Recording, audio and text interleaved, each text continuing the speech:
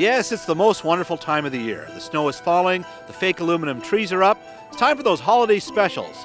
And CBC has a lot of them this year, including a new one starring Cynthia Dale called Christmas Dreams. Now, Cynthia Dale stars as a shopkeeper in Christmas Dreams. She has a magical shop, and this little girl comes in who doesn't quite believe in Christmas. Dale shows her that Christmas dreams can come true for all kinds of people.